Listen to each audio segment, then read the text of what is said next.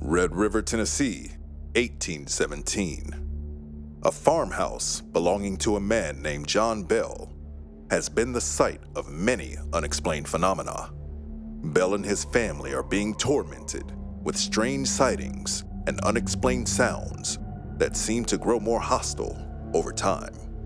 One of John's daughters, Betsy, is the target of an invisible apparition to the point where she fears for her safety in her own home.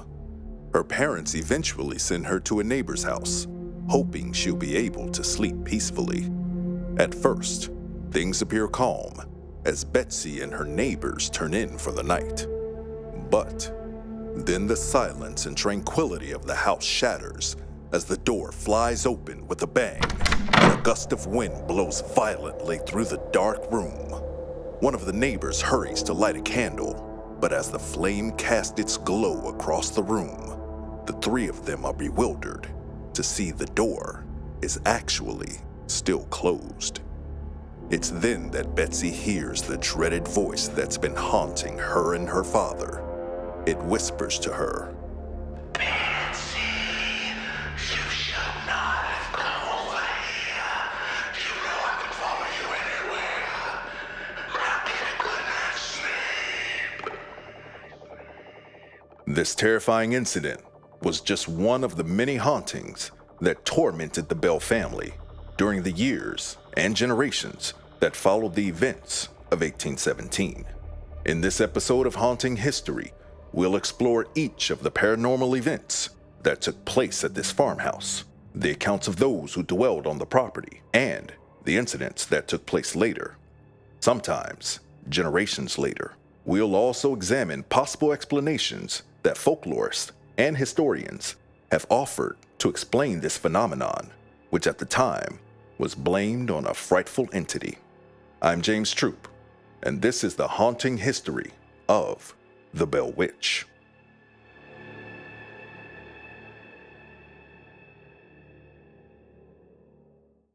Red River, which is located in the current city of Adams, Tennessee, was once home to a pious community of farmers.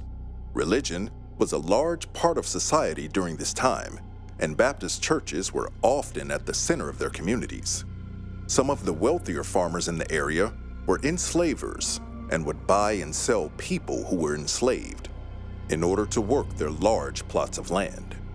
These factors would be considered by historians years later to possibly explain the mystery of the Bell Witch, along with the misery and death it brought to one unfortunate family. John Bell moved his large family from North Carolina to Red River, where he purchased a 320-acre farm in 1804. John became known in the community as one of the wealthier farmers whose land was primarily maintained by the people he enslaved. He rose to greater prominence as an elder at the Red River Baptist Church, where he, along with his spouse and children, frequently attended. The rest of the Bell family consisted of his wife Lucy, his children, Jesse, Drury, John Jr., Benjamin, Esther, Zadok, Elizabeth, who was called Betsy, and his two younger sons, Richard and Joel. The family became successfully established for 13 years until the unexplainable sightings began. Bell family members and people enslaved on the farm started to notice unusual animals passing through the property in the summer of 1817. Some of these animals were unidentifiable, and others had a canine appearance, but they behaved strangely and had unnatural features. One of these reported sightings described an animal with the body of a black dog and the head of a rabbit with glowing red eyes. One of the people enslaved at the Bell farmhouse, a man named Dean, described a large black dog that began stalking and attacking him. The other people who were enslaved on the farm began encountering unexplainable phenomena, such as getting locked out of doorways mysteriously. In the woods around the property, people began seeing dead man's candles or balls of flickering light at the tree line at nightfall. To the horror of those that watched, these lights would appear to move closer to the farmhouse, but they never reached the property. They just continued to hover ominously around the edge of the woods. It wasn't long before the strange phenomenon began happening inside the home, primarily in the form of disturbing noises. Family members reported a number of strange sounds that seemed to come out of nowhere and without any source. Doors would knock with no one behind them. The sound of chains dragging on the ground would be heard in an empty room. Rats were heard gnawing and scratching on the bedposts as the bells tried to sleep. This sound became even more sinister and distressful, as though something invisible was gulping and choking. Finally, the bells began to hear the disembodied voice of a woman. By now, John Bell suspected that he and his family were being haunted by a witch. He elicited the help of preachers and friends to try and communicate with the witch and figure out what it wanted. They were able to make contact with the entity, who revealed that its name was Kate. These communications soon took a menacing turn, and the voice would describe its intention to kill John Bell. The witch seemed to make clear that he was the primary target, but the witch also tormented Betsy Bell regularly. Betsy would feel painful and shocking sensations, as though she was being hit, stuck with pins, scratched, and even beaten. But oddly, sometimes the witch would behave like a possessive mother towards her. Betsy claimed that after the chilling incident at the neighbor's house, the witch assured her that it would not bother her or the neighbors again that night, and she felt a hand gently pat her cheek. At the time, Betsy had plans to get married to another neighbor named Joshua Gardner, but her interactions with him seemed to further anger the witch. Betsy believed that the apparition wanted to keep her and Joshua apart. The perturbing encounters with the witch eventually became too much for them to bear, and the couple broke off their engagement within the year. The witch also seemed to take a liking to John's wife, Lucy, but remained hostile to him and his daughter. This torment would continue for 3 years, escalating to violence.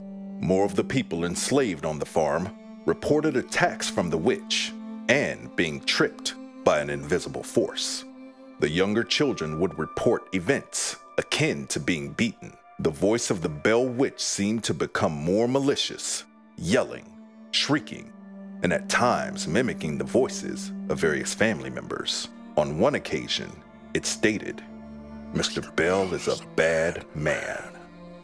Word of the Bells' haunting spread over time and would attract visitors from Tennessee and Kentucky. Paranormal enthusiasts wanted a glimpse of evidence, and some would get more than they'd hoped for and become victims of attacks themselves. According to Bell Witch author Pat Fitzhugh, the more people who tried to talk to this thing, the more attention it was paid, the louder it became, as though it was feeding off of people's fear. A man named Frank Miles arrived at the farmhouse, wanting to personally challenge the witch, declaring he was too big and strong to be affected by the haunting. He was a very large man, supposedly 7 feet tall and 300 pounds. The Bells agreed to have Miles spend the night, but they were soon woken up to find him sprinting around the house, terrified. Before they could react, Miles frantically ran from the home and never returned. The Bell Witch became so infamous, it attracted the likes of President Andrew Jackson. President Jackson owned land in Red River and was familiar with the area. In 1819, he tried to travel to see the phenomenon for himself. But before he could even reach the property, he and the other men traveling alongside him were reportedly threatened by an invisible force. As they traveled up the road, one of the wheels of Jackson's carriage became stuck inexplicably Jackson suddenly heard a woman's voice. He reportedly stated, "By the Eternal, boys, this is the witch." The voice came again, this time audibly for all the men, saying, All right, General, let the wagon move on. I'll see you again tonight. After this, Jackson's carriage was able to move again. Not one to be deterred, Jackson and his party pressed on, perhaps more intrigued by this encounter. They set up camp for the night and planned to continue their journey to the farmhouse in the morning. But the entity came to them again, as it had promised. One of the members of Jackson's party was a self-proclaimed witch hunter. He tried to fire a pistol, but to his bewilderment, it would not fire. Soon after, the witch hunter was baffled when he was struck by an invisible force. After this attack, Jackson's party decided it was best they turn around and journey back to Nashville instead. By 1820, the Bell family had suffered great physical abuse and psychological torture from the Bell Witch, and it was taking its toll on them. As the legend of the Bell Witch grew, so did the intensity of the paranormal attacks. The hauntings continued to escalate and would finally take a deadly turn in December of that year after John Bell suddenly fell into a coma. For some time, John Bell had been experiencing difficulty swallowing and strange sensations in his mouth and face, all in addition to the usual harm caused by the Bell Witch. He was 70 years old, and the outcome of this mysterious illness wasn't promising. Not long after these symptoms appeared, John was found unconscious in his bed. The following morning, John's family came to check on him, but realized with dread that he had passed. This dread turned into confusion and horror when John Bell Jr. discovered a dark liquid next to the bed, and he began to hear laughing and singing. The Bell family reported that the disembodied voice of the Bell Witch took credit for killing John Bell with poison, the dark liquid that was found next to him. The continued laughter and singing could be heard at his funeral days later. However, after John Bell's body was lowered into the ground, a mournful yet peaceful silence settled over the Bell farmhouse for the first time in 3 years. It was as if the witch had done what it had set out to do. It would seem that the hauntings had finally ceased, and the Bell family hoped to finally feel comfortable in their own home once more. Betsy Bell went on to marry Richard Powell, who was a former teacher of hers, and moved to Mississippi. Her ex-fiancé Joshua ended up working as a sheriff and later began a railroad company with his brother. He died at 84 after a life free from hauntings, wealthy from his ventures. One of the younger Bell children, Richard, was only 6 years old when the witch began to torment his family. But as he grew older, he wrote down his memories of the terrifying experience in his diary. He eventually wrote a book based on these writings titled Our Family Trouble: The Story of the Bell Witch of Tennessee. Jessie Bell and John Bell Jr. married sisters Martha and Elizabeth Gunn, the daughters of prominent Reverend Thomas Gunn. The horrors his family battled began to fade from John Jr.'s mind as he found his own success as a farmer in Robertson County. But after 8 years of silence, the witch would return to pay him a visit. In 1828, John Bell Jr. reportedly encountered the Bell Witch once more. He described the witch haunting him, speaking about the past, present, and future for 3 consecutive days. Before she disappeared on the 3rd day, she descended into a ball of light and gave a chilling prophecy that she would return in 107 years to haunt John Jr.'s most direct descendant. This would have been the year 1935, and as far as researchers can tell, there's no evidence or claimed story of any hauntings from Bell's ancestors during this year. But this wasn't the end of the Bell Witch phenomenon. 62 years after John Jr.'s last encounter with the Bell Witch, the legend was solidified in many areas of the South. So when a mysterious series of events took place in Hopkinsville, Kentucky, some were quick to blame the infamous entity. A Presbyterian preacher named Reverend Kuwait and his wife began experiencing a violent paranormal event out of the blue in 1890. They reported that lumps of coal began falling from the walls and ceilings into the family room for several hours. The amount and the force of the coal was so great that it broke furniture, smashed windows, and one lump of coal even struck Miss Kuwait's head and wounded her. The phenomenon happened at least 3 times and was reported on both Wednesday and Friday. According to the Kuwait's report, there was no possible way the coal could have fallen from the roof and through the ceiling. Many newspapers covered the phenomenon, with one naming the celebrated witches of Robertson County as the possible perpetrators.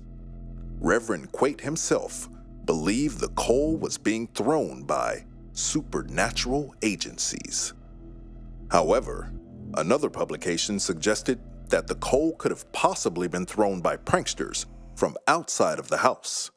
It cited an incident years prior where a supposed ghost had caused excitement in the town, but it ended up being the pranks of a man named Hickman who left town after being found out. Following this event, no other hauntings were attributed to the Bell Witch until the turn of the century. Is there any evidence to suggest that the original Bell Witch hauntings could have been the actions of an individual rather than an otherworldly being? Some people believe that there are a few key factors surrounding the socio-political climate of the late 1810s that could offer a temporal explanation. Some point out that arsenic poisoning was becoming increasingly common in Europe and the United States during this time. Laws were actively being written to create specific punishments for those who used arsenic as a means of poisoning. In some instances, in an attempt to escape enslavement, some enslaved people would utilize this poison on their enslavers, and there were already multiple reports of enslaver poisonings around the time the Bell Witch hauntings took place.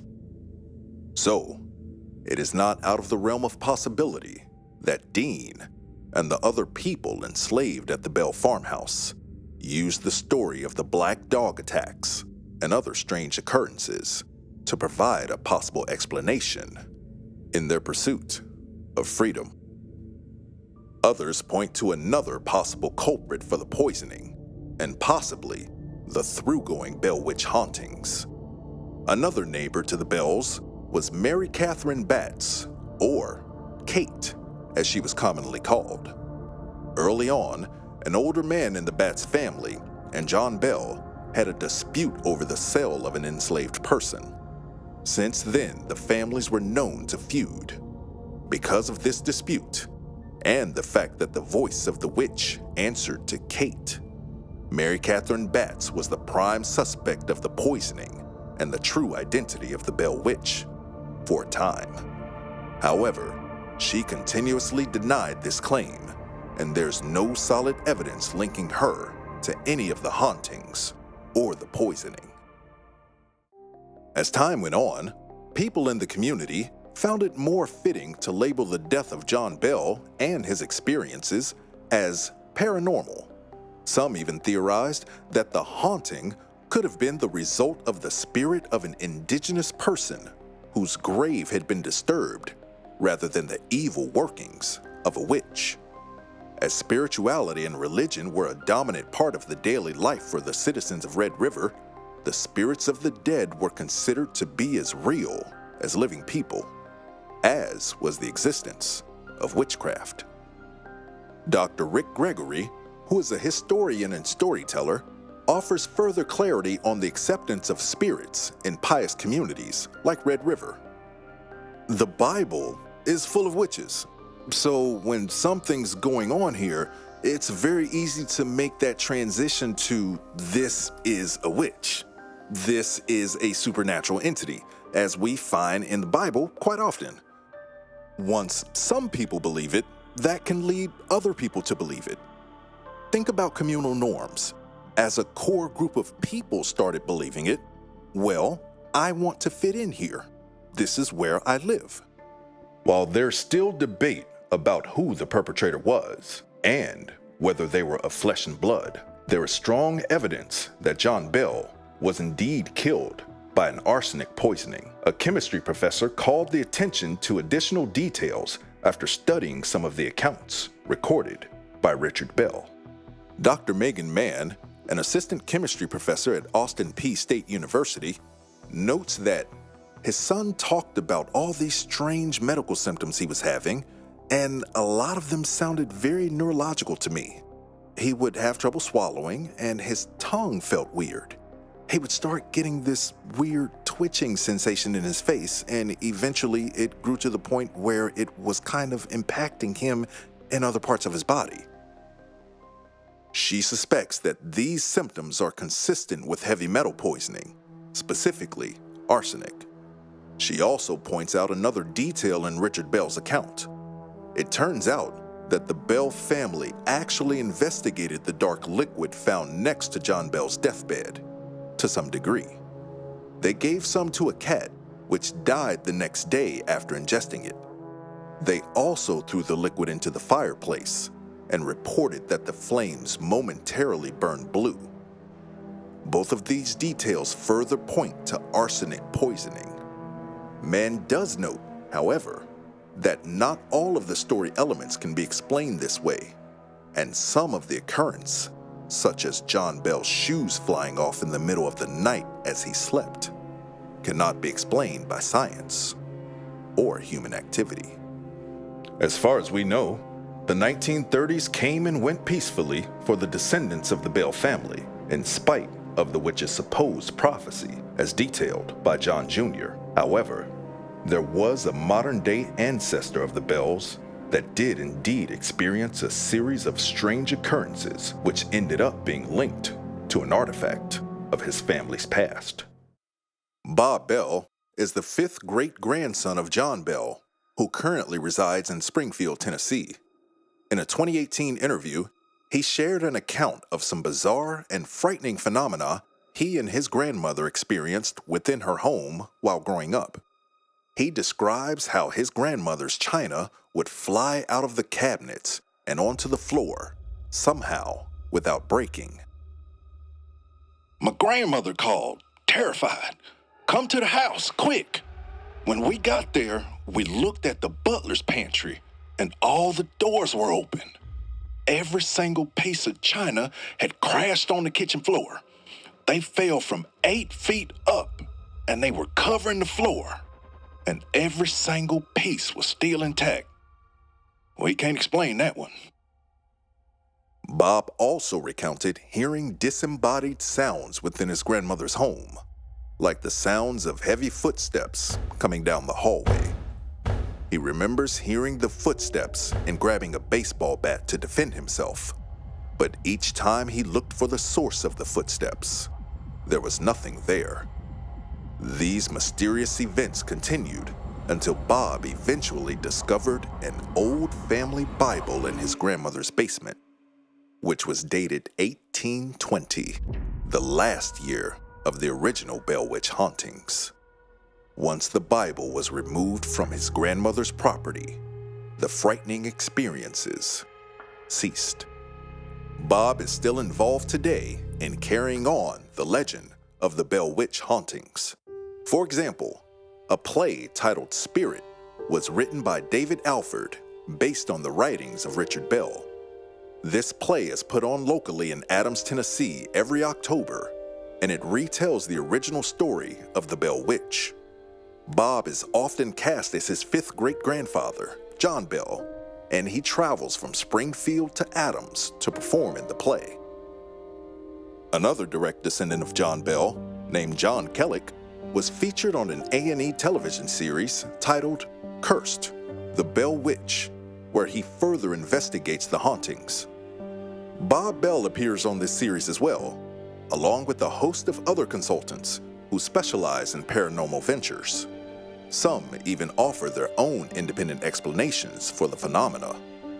The legend of the Bell Witch lives on in other pieces of fictional media as well, such as Little Sister Death, a fictional novel by William Gay. It also serves as the inspiration for the 2013 horror movie, The Bell Witch Haunting. Regardless of what can or can't be proven when it comes to the Bell Witch Haunting, there's no question of the enormous impact it had on the Bell family descendants, the local lore of Adams, Tennessee, and the national zeitgeist of the American 19th century. Let us know in the comments of any other infamous spirits or entities we should illuminate in this series. I'm James Troup. Thank you again for joining me and tuning in to this installment of Haunting History.